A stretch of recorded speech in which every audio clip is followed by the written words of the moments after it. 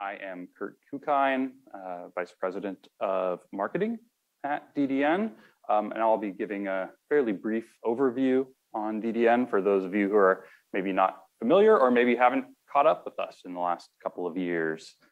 So DDN, the AI data company.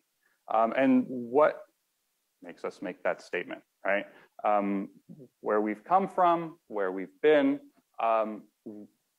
DDN is not a fresh off the block company. We've been around for over 22 years dealing with scalable storage problems, right? And we come from a background in high performance computing, the universities, the national labs, and enterprises that had real huge data challenges, right? Enterprise oil and gas type workflows, life sciences research, drug discovery, things like that. But what we've seen in the last couple of years is the emergence of AI into the not only the popular collective culture mindset, but also within enterprises who want to do a lot more with the data that they're acquiring, the data that they have, and be able to utilize that data to make informed decisions, to make rapid decisions, and really to create potentially new value out there.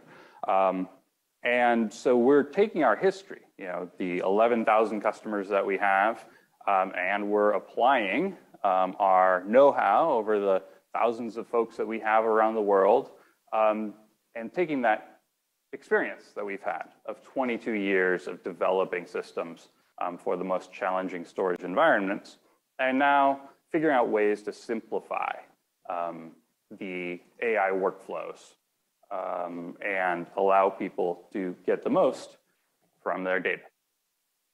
And so our core markets, right, I'm going to go actually left to right and talk a little bit about VM store.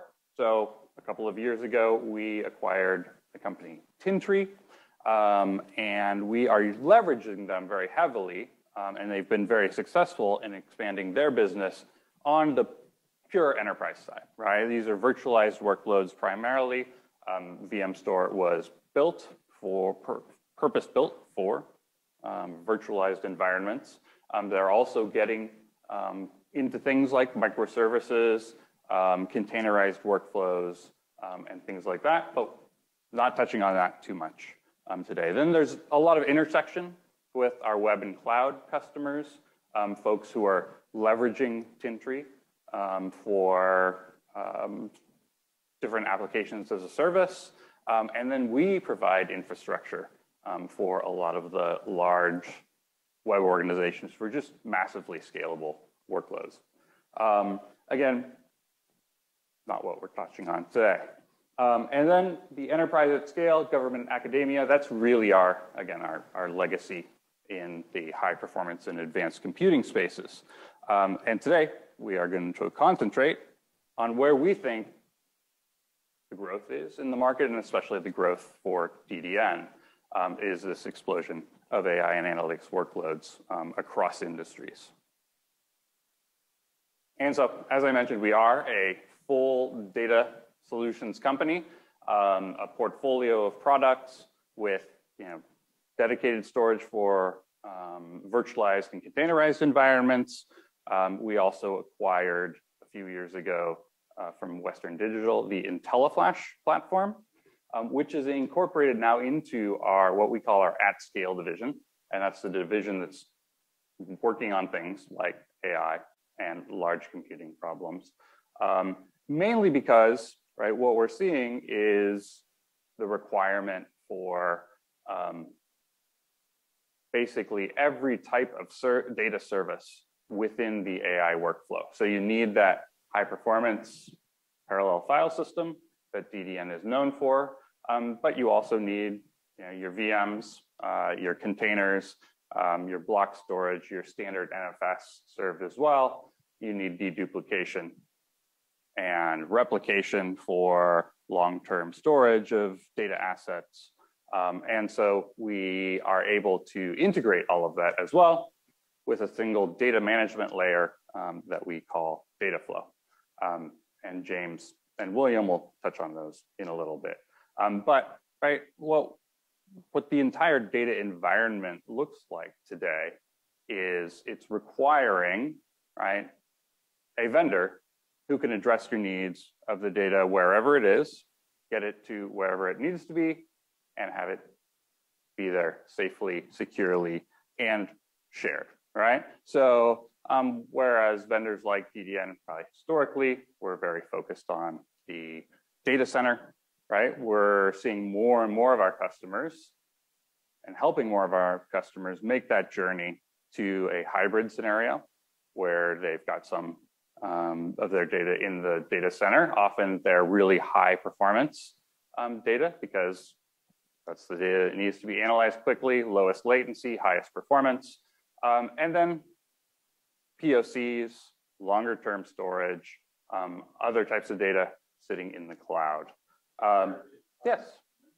A high performance parallel file system. You mentioned Tentry, virtual machine store. What's your cloud storage solution that's in between those two? So this is more an intersection of those two, rather than in between those two. I see. Right? So each of them is connected to public cloud storage in its own way, right? And so neither is only in the local data center. And you mentioned earlier that you provide infrastructure to hyperscalers and things of that nature. Is that besides the Tentry solution? Does that include your high performance file system? That does, especially for those who are looking to do things like natural language processing, or provide a platform for some of the more performance hungry business applications. So we've been very successful with our cloud partners with things like SaaS Grid in the cloud. And so they're looking still at certain applications that they have that need purpose-built solutions. Okay.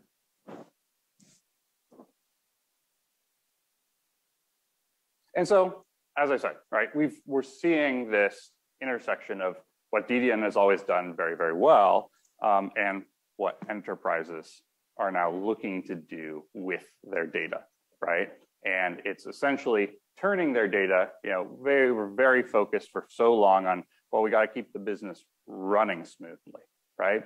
And the DDN at scale portion isn't necessarily very interested in that. That's a little data challenge, right? That's block storage, doing fast transactions, that's NAS shares, providing out PowerPoints to people. That's not what DDN focuses on. DDN focuses on really the data that is people's business, right? The data that they're looking to exploit to create value or make faster decisions, and do so in a way that empowers the business to move forward quickly. And so what we see is enterprises needing to address a level of storage that they haven't required before, right? That these are petabyte type challenges, not gigabyte and terabyte type challenges. And so they need an entirely new architecture to, not one, be able to store this information, and then two, to be able to process it quickly. With all of the new accelerators that are out there, right? NVIDIA leading the way with a lot of their GPU systems in the AI space, but we're seeing so much more demand emerging for the other players in that space, and folks like Cerebras, who we have here today, bringing in alternative approaches to accelerating that AI computing piece. And those folks need a partner who's there to be able to make sure the IO is there and make sure they can address that scalable storage system. And finally, make sure that it's consumable for enterprise customers, right? These are a new class of customers who are looking at a workload that's new for them, and they need to have this made easy, or at least as easy as possible. And that's why approaching it from the approach that DDN takes, right? Number one, we've proven it over 22 years that we can manage these scales right, of challenge and these types of data challenges out there. And what our system allows you to do is, because of the simple scalability, right, you can centralize that AI data. That gives you span of control. And so governance and data management becomes simpler. We can provide the performance that's unmatched out there. Simple, scalable performance with building blocks that are very efficient. And then finally, making sure that all that data is managed in a way over time that makes it as easy as possible. And so essentially, right, we provide an entire end-to-end solution for the workloads that folks are needing to address their AI applications. So, right, in this image here, we've got basically a rack-level solution, the Exascaler parallel file system, which we'll also talk about as A3i, and we can identify some of the subtle differences there. Exascaler is the parallel file system that we use underneath all of the at-scale storage solutions at DDN. A3i is packaging to make it easier for enterprise customers to consume. Then IntelliFlash is, again, unified enterprise storage, so it delivers block services and file services simultaneously out of the same system. And that's fantastic, right, for your kind of standard enterprise storage needs within the AI workflow. They're still there. They need standard NFS access. They need to be able to manage VMs and containers in a simple way. Then we tie that all together with our data flow product, data management, comprehensive data management. So that does archive, that does backup recovery, that does migration, that does replication. And then for long-term storage, right, we have bumped up the capabilities of IntelliFlash to match the requirements that we're seeing with our AI customers, which is a really scalable storage space that allows for deduplication and things like that for long-term archive. So Kurt, it looks like those are DGX NVIDIA solutions sitting there. Are you guys a preferred or appropriate supplier? I mean, you're qualified for... So we are not a reseller of NVIDIA. I know. But we are a fully qualified partner. So we'll get into that a little bit. We have reference architectures for both the SuperPod as well as the pod systems. And in both of those cases, it's both an Exascaler as well as an IntelliFlash solution that gets connected? So not in all cases, but yes, they are part of the reference architectures. And so that is an available step. Of course, some customers may come in and start on the parallel file system side. Other customers actually might come in through the door from the standard enterprise storage side and then implement the parallel file system later. So we have both use cases at customers. And you've got the IntelliFlash solution for directories and container storage, but you also have it for archive. So you've got different media focus. So yeah, so it can be deployed either as all flash or in a hybrid system. Oh, okay. And that's, again, something that we did in the last couple of years, which is bring them into the fold and onto our hardware systems, right? So you've got 90-bay drive trays there, you know, things that DDN has often done leading the edge in terms of density as well as performance to be able to increase the capabilities of the IntelliFlash. And the data flow solution is the software and hardware? Just software. Yeah, it is just software, though we supply the appliances as well. Okay.